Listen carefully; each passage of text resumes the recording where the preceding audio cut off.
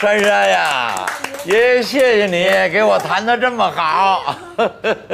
爸，啊，哎，那我，别啊！我别着急吹，您还没许愿呢。但这个愿您还不能说出来。对，保密的。那个不行，我得说出来。哎呀，我这一辈子值了，我没有别的奢望，就是盼着咱们一大家子和和美美，不图什么别的好。就像现在的日子，咱们永远过下去。爸，这才哪儿到哪儿啊？更好的日子啊，在后面呢。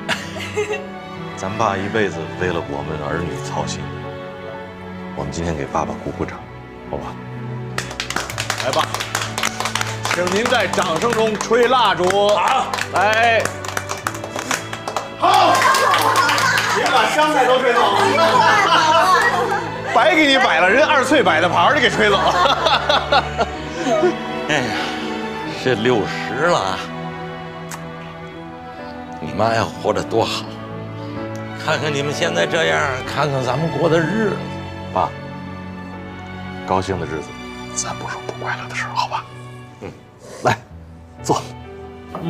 就是爸，今儿这么高兴，我也说个喜事让您开心开心。哎，他们学校准备提他为文学院副院长了，你哥要当官了。哎呀，真的哥，这么厉害，太厉害了！你怎么不说呀？没定呢，让我说什么？哎，谦虚什么呀？你看爸多高兴啊！哎呀，你不光是咱们的顶梁柱啊，这是国家的栋梁。来，我们大伙儿敬你一杯。来，哥，我们都粉你。啊，好。哥，那我也敬您一杯，但希望您别因为当了官儿就影响了创作。在说什么呀？说的非常对，我觉得孙博这句话说的非常好，我谨记，啊，谢谢。我也敬你。哎，来，谢谢，一块儿来，干杯。好嘞。说有位同志啊，半年以前，来到了我们家，勤勤恳恳、兢兢业业地照顾我们家的这一大家子人。现在呢，从一个单纯的照顾我们的人，已经融入了我们这个大家庭。对，二翠啊，要不要坐过来啊？哎呦，我坐这就行。你还害羞呢？那好啊，某些老同志呢，也有一些其他的想法啊。那么这个，我认为今天啊，你这是谁呀？我估计就是陆波。除了他没有这么讨厌的人。你把他请进来吧。凭什么让他进来？我今天自己家里的事儿。嗨，那我去看一下。你看一下，你跟他说一声，如果那个有什么事儿，一会儿我给他打电话，好不好？接着说，哥。好。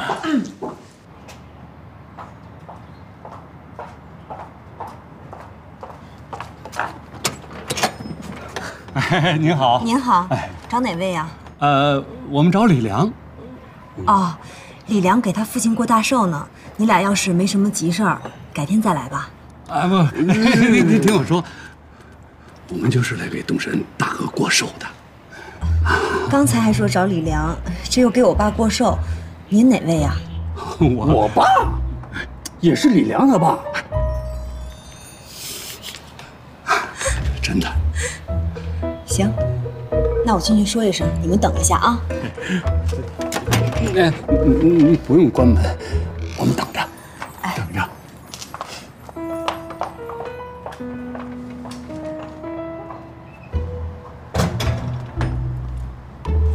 要不然你给大家说两句啊？你要不你接着说吧。啊，你说两句。老公，外面有个人特逗，说是你爸，出去看看。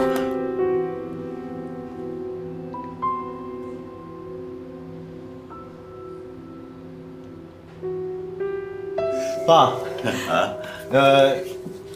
等着我，马上回来，咱们继续。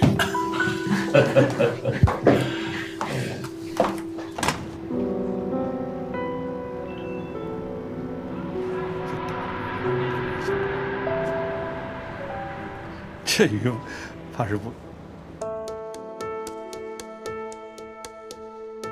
麻烦您给签个字。虚岁40了吧？真是越来越有出息。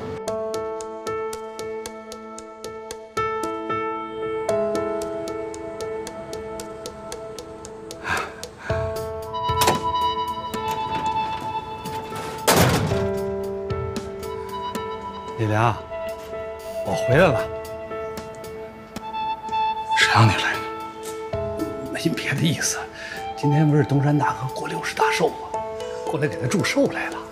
出去！是你的，我让你出去！我得见着东山大哥，我得跟他说句感谢的话呀。用得着，出去！他把你们兄妹给养大成人，你说我总得跟他说句。不是你什么意思啊？你谁啊？不，这是你同父异母的弟弟，叫李壮，叫哥。哎，哥，你们现在不出去的话，我先马上打电话，我马上打电话报警，好吗？你打，你现在就打啊！你让现在所有人都来看看啊！你不认识亲爹。我哥这是怎么了？你俩，我不知人，你听我说完呢。你说什么呀？我今天专门买了蛋糕给东山大哥来祝寿啊！我谢谢他把你们兄妹养大成人，我跟他说句感谢的话。你他妈给我叫回来！哎，你是名人呐，名人不是吃饭吗？啊，名人不是吃饭吗？什么意思啊？别打！你干什么，李良？凭什么他不认呢？听我话，凭什么啊？你名人啊，你名人不是得亲爸是不是？你是名人吗？啊，那是大家都来看看，大家都来看看啊！名人李良出名了，不认自己亲爸啊！别这样对他，我打李良，他是男人啊！李良，男人啊！李良不认自己亲人啊！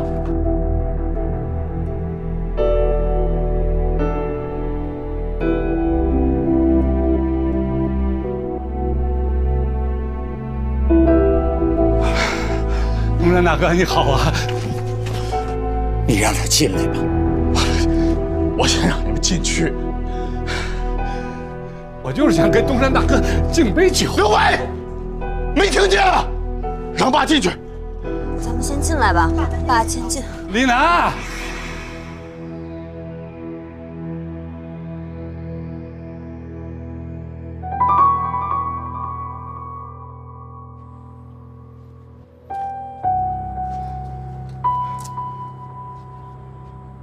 哎呀，我亲闺女都长这么大了。李楠，我跟你说话呢。这个人你不认识啊，跟你没关系。他是个神经病。这是咱爸，带爸进去。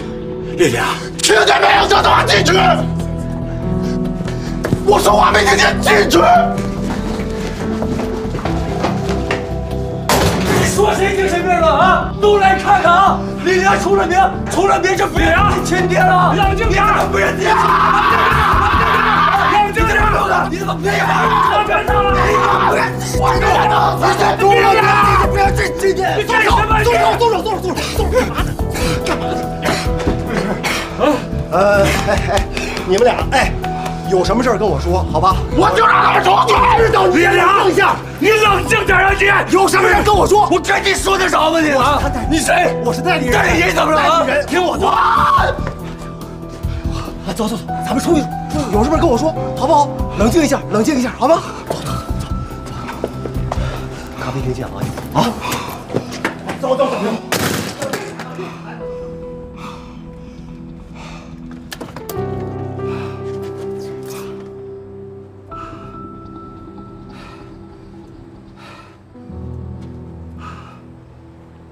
儿子，哎，我有点晕，扶我上楼吧。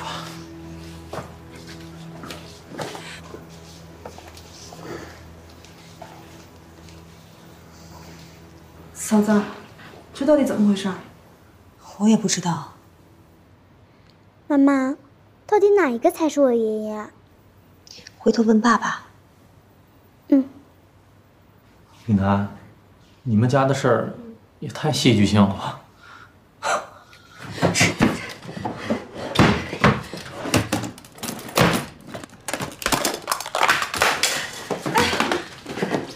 来，先量血压。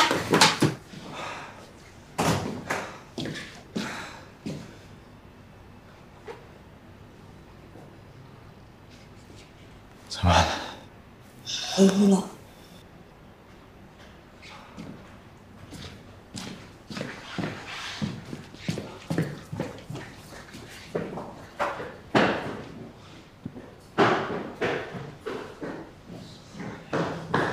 凉凉血呀！你快听话。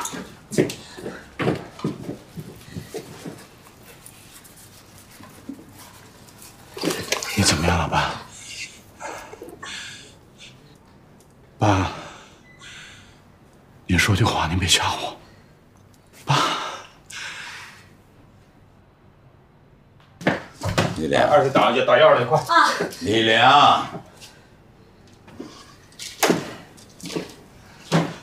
你说吧。什么事儿我没经过呀？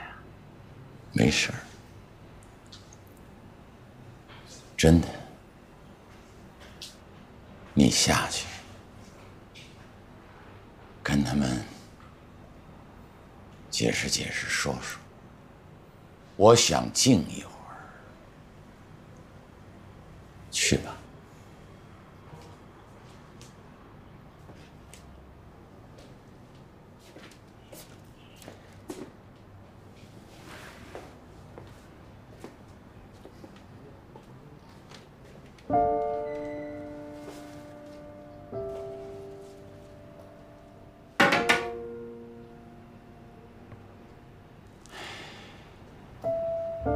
我早就想到会有这一天，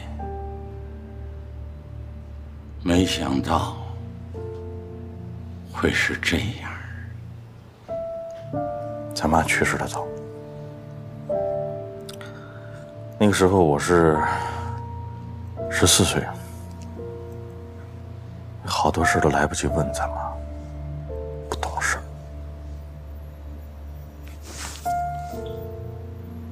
我就到现在都想不明白，咱妈那么知书达理啊、温婉贤惠的这么一个人，怎么看上那个人？这个人啊，从来没给家里挣过1分钱，就是赔钱。赔钱怎么办？借钱还不上又怎么办？跑了。我从记事儿的时候开始就一直是跟着咱妈，几乎在床底下躲着，因为每天上咱们家里要钱的人乌泱乌泱。人呢？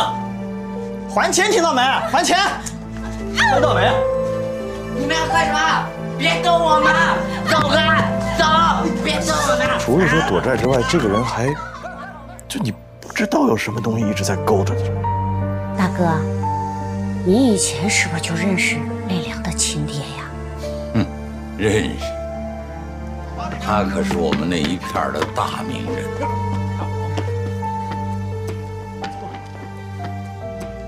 站住！站住！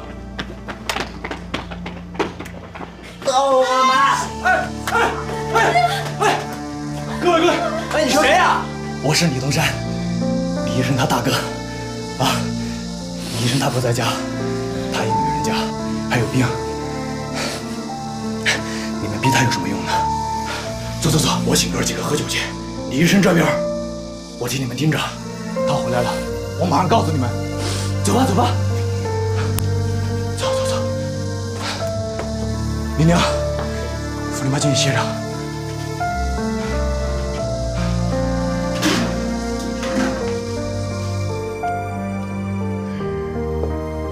大哥，你以前是不是就对磊良的妈妈有那意思？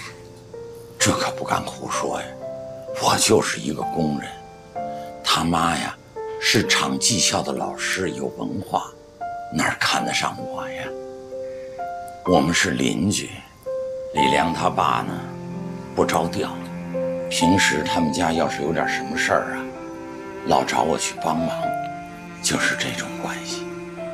小南，就那个时候你呀，1岁的孩子都不到，就是一个你认为是爸的一个人，就跟别人跑了。就这样了，咱妈还把咱们家所有的钱都给了这个人。医生，我们在心上的全身的变化，传出血来之后呢？妈，他一走啊，李良他妈就病倒了，家里一点钱都没有，吃都快吃不上。这个时候厂工会也出面撮合我看他们孤儿寡母太可怜，他妈呢，看我老实巴交可靠，就这样，我们就凑合到一块儿。咱爸进了咱家门了，进了咱家门，咱妈就开始病。咱妈走那天，我现在还记得，就是她想抱你，抱不动，想拉着我这个手，抬不起来。然后她就攥着你的这个小手，她就跟咱爸讲，她说：“东山大哥，你再娶一个没问题，就是有一条，你帮我把这2个孩子带大，你得让他们俩读书。”咱妈说：“好，我答应你。”所以你知道为什么现在我是一个大学教授，你是研究生？你自己跟我讲，谁是咱们爸？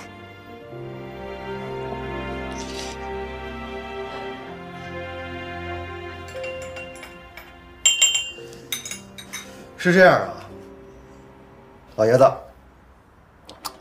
说，您当初抛弃他们的时候，哎，你这话不妥。什么叫抛弃呀？当初我是为了生活，暂时离开他们。哦，暂时离开他们。哎，那离开他们以后，老了想让他们养，您不占理吧？这什么话呀？没有我爸，能有他们吗？我跟你爸说话的时候，你能不能不要插嘴？退一万步说，李良就算有赡养你爸爸的义务，也跟你没关系。你要想跟这儿坐着，你就听着；要不想跟这儿坐着，你可以走。不是，他这话在理。老爷子，您到底想干什么？您跟我说。那你是干什么的呀？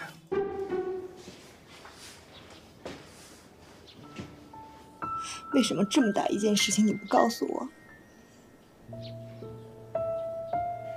我是你的妻子呀！我早就当那个人死了，他跟咱们家没关系，我们过得好好的，何必要因为他把这个家打破了？东山大哥，我现在才算是明白了，这个人太不地道了。孩子小时候他不养，孩子长大了啊有出息了，他现在老了回来了，让孩子养啊。天底下哪有那么多的好事都让他给占了。东山大哥，你这一次一定要坚持的不让这个人进这个家门，知道吗？今天那个男孩跟我说，那个人也是他爸，怎么回事啊？我不认识他，我从来就没见过这个人，因为那个人从离开我们家之后没有消息。我是听说，好像他之后又有了几次婚姻，所以不知道这个人是哪一次婚姻留下来的。他叫李壮，李良的弟弟。老爷子，不就图个钱吗？多少？说个数，我去跟李良谈。楠楠，爸，楠楠，哎呦，宝贝儿，对不起，一直瞒着你，我不是你亲爹啊。你为什么不早点告诉我呀？你是怕我知道了不认你吗？不可能的，我不会认他。我这一辈子只有一个父亲，就是你。爸也一样，只有你这么一个闺女。我这进家的时候，你还不到1岁呢，把你抱在怀里啊，你就是我闺女，你永远都是爸的闺女，啊！我就是您的老丫头。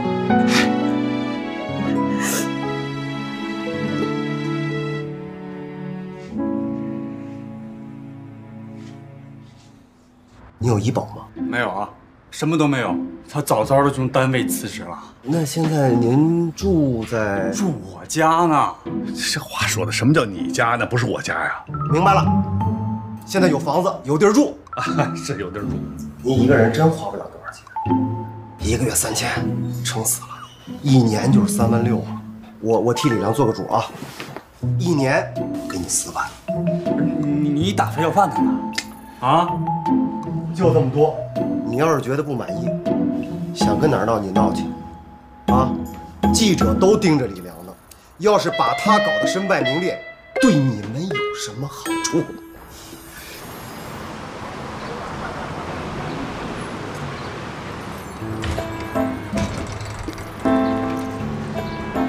爸，别饶了他啊！你现在这社会您不知道，现在社会有名就有钱，这多有名啊！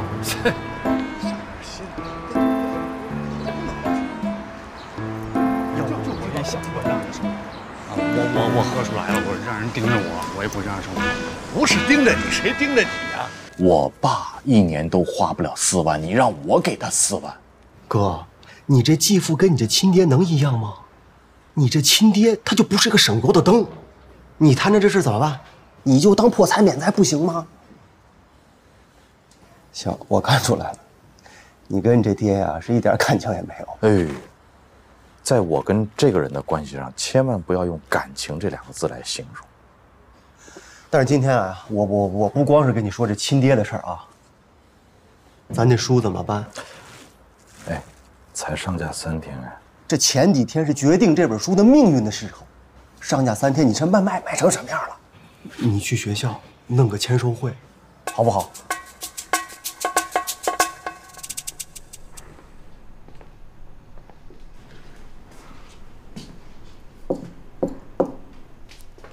谁呀？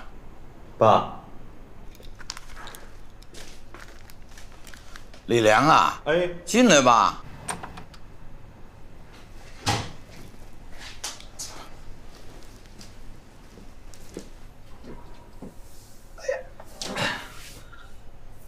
怎么样？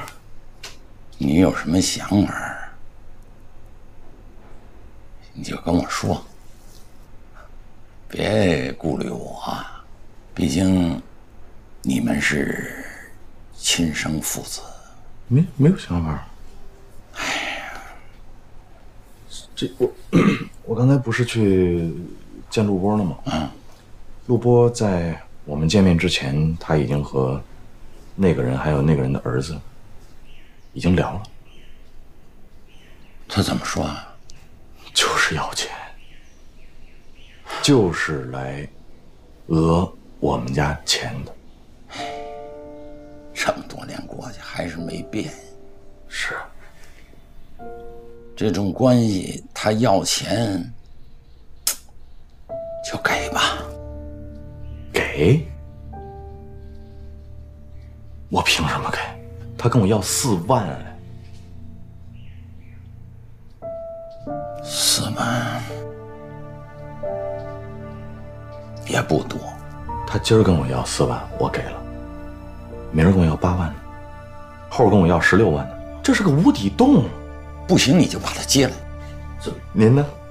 我无所谓。你不是老说在那儿要盖一个放杂物的小房子吗？我就住在那里的。您住这小院儿，住那杂货间，您把我当成什么了？你认不认也是这层关系啊，你得认他呀。我凭什么认他？爸，你为什么今天老让我认他呢？您是这么长时间您都不信我是吗？我听明白了，你是到现在都没把我当您儿子是吧？您就这意思。你是我爸，我从小到大，在那个人还在我们家的时候，我觉得他是我爸，那是个耻辱。我到学校，我恨不得跟所有人说我没有爸。那人刚一走的时候，我可高兴了。我跟别人再说我没有爸的时候，说的我理直气壮的，说的我特别高兴。为什么？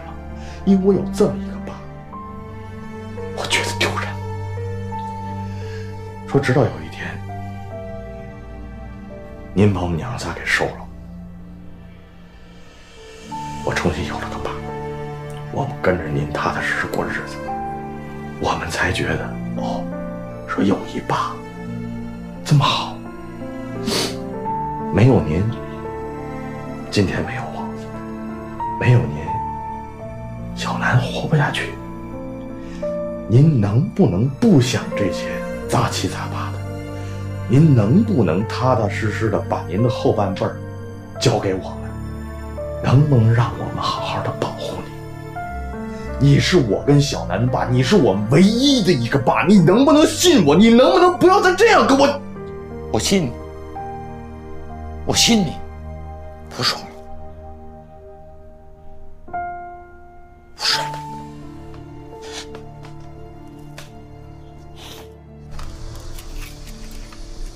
二翠，来，我帮你。哎呦，不用，珊珊放假了，你去陪她。没事儿，她写作业呢，等她写完了，我再陪她练琴。哎，那天我跟你说的那事儿，你怎么想？李良啊，是想让你跟爸赶紧办了，因为爸现在血压也不太稳定，晚上一个人睡我们也不太放心。我后来呢，又想了想，这不是还有大半辈子吗？我想再了解了解。哦。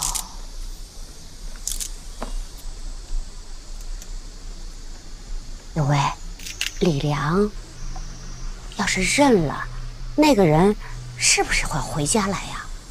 啊，不会的，李良说过了。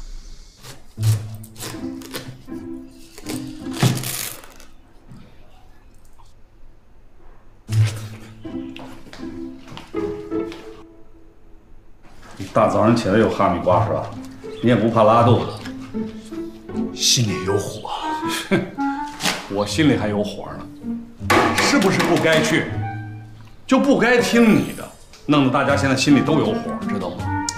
他为父不仁，有了后爸就不认亲爹吗？家里有这么狠的儿子吗？你不能这么说你哥，他有他的难处呢，知道不知道啊？啊，还是说来说去就是时间点不对，不该这个时候去，把大伙全给造懵了。再说了，他那后爸一直在他身边站着呢，他怎么说话呀？你呀，那他还是向着他后爸。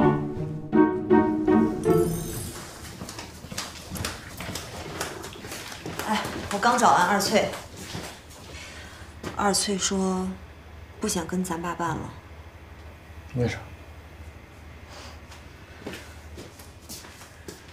还不是因为怕你认了亲爸，然后不管咱爸。别说我不认了，退一万步讲，我就是认了，我也不可能不管咱爸呀。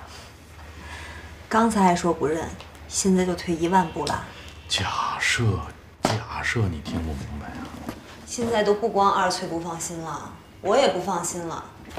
你一个作家、名人，这社会舆论你能扛得住呀？有些时候啊，就得学会破财免灾，能用钱解决的问题就不是问题，明白吧？哎，他们能讹多少钱呀？还有你这次这批书能提多少钱？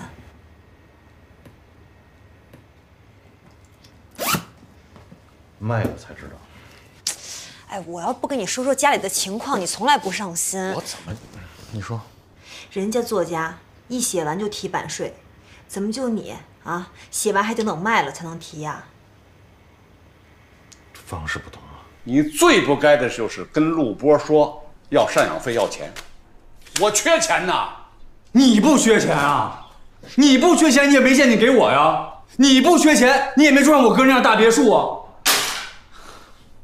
我看我哥啊，咱是指望不上了啊，咱是弄俩钱花花比较实惠一点。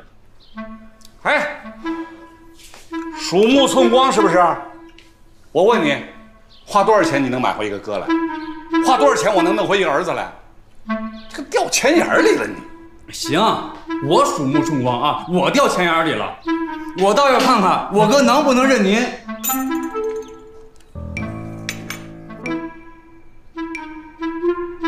行了，爸，我记得我那天拎您箱子挺沉的呀，怎么就那么几块碎石头吗？那不还有哈密瓜呢吗？你吃好几天都没吃完，重着呢。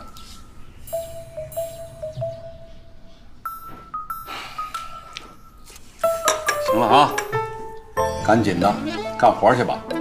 咱爷俩不是说了吗？还得过平常人的日子，什么事儿也不能耽误挣钱，赶紧挣钱去。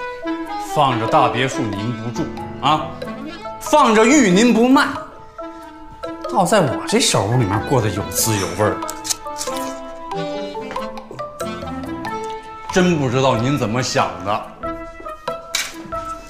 我这个命啊，干活去啊！啊。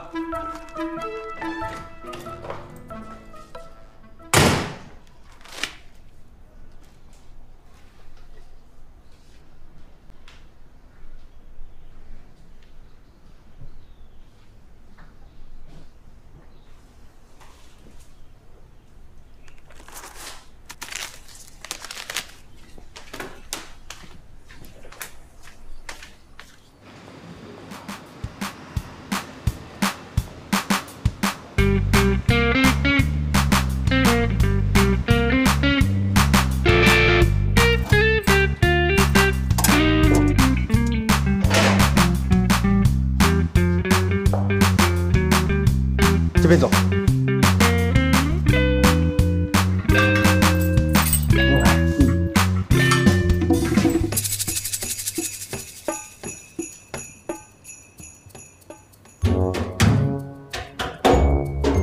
你们这银行不会发生什么打劫呀、意外事故吧？您真会开玩笑，不会的。好，你帮我列着箱子。来，好。小心点儿。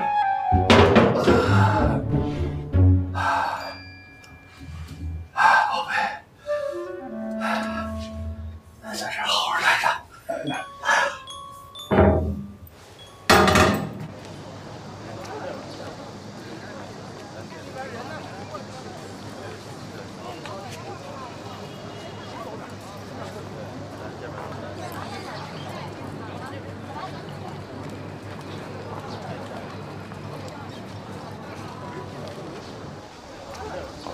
哎，院长，李老师啊，哎，小吴，你先去忙吧。院长，你的书我看了啊，写的非常好。那我这个一块石头落了地了，您也多批评，多提意见。哎，院长，我看咱们法学院的黄教授上个月也出了一本新书啊，然后好像还在我们学校搞了一次这个学术交流，是吧？您没参加？他那是明修栈道，暗度陈仓。哎呦，表面上是搞学术交流，实则是变相的销售自己的商品。其实书也算不上商品吧？不是商品算什么？哦，对，当然了啊，书跟书还是有区别的。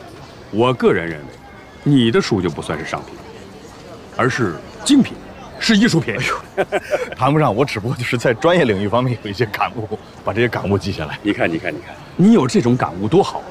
不像有些人身上沾满了铜臭味。能在这个物欲横流的社会，还能保持着像你一样搞自己的专业，真是难能可贵啊！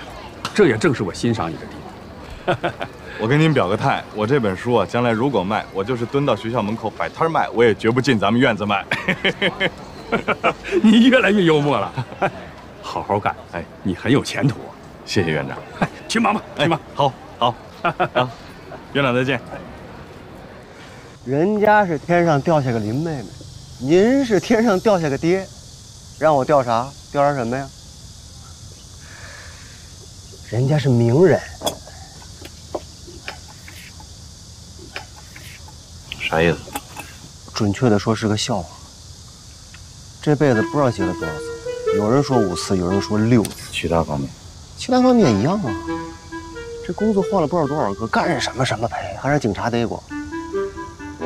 火车站倒票也挣过钱，也让债主逼着跳过河，人突然就没了，过2天突然又回来了，都不知道干什么去了，但是两手空空。哥，你真的有麻烦。那记者对于这种新闻想找都找不着，你赶紧把这事儿得解决了。我怎么解决？那你要不要拿钱，那就认了呗，父慈子孝领回家，门儿都没有。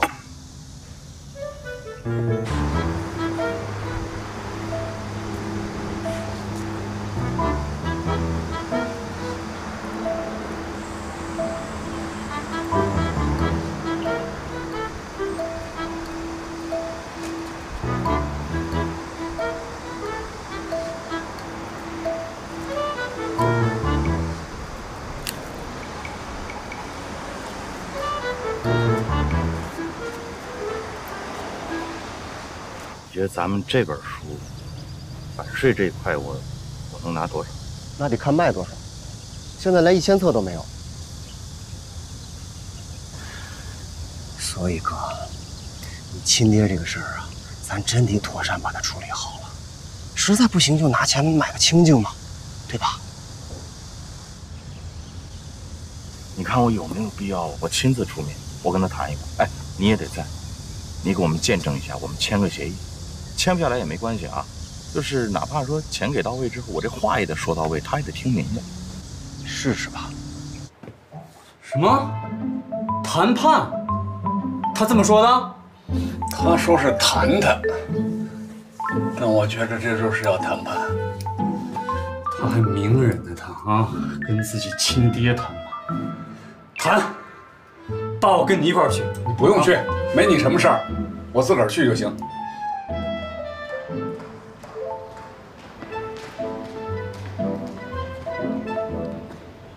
先生您好，请问有预定吗？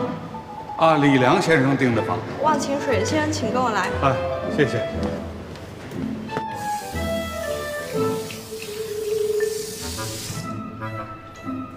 忘情水，这几个意思呀？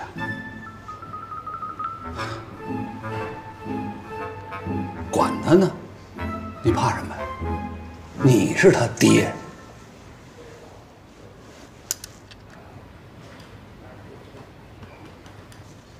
给我一杯忘情水。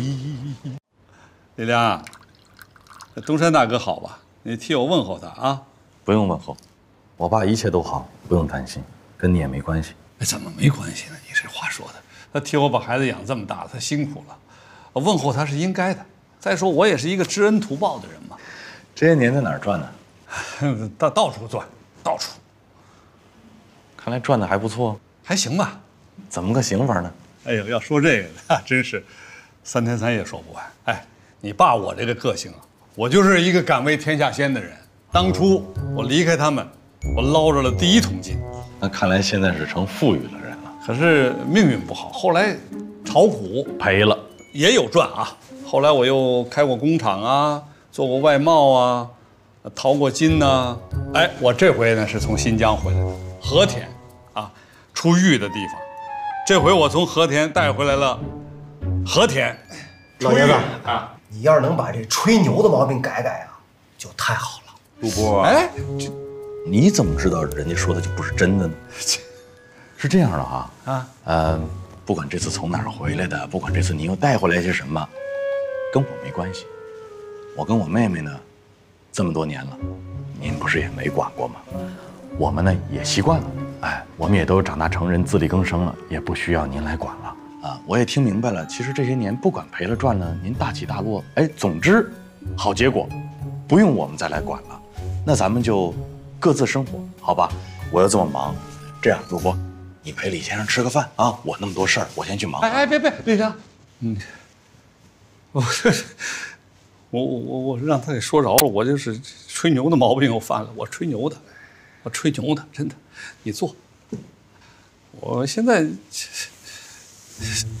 没钱，穷了。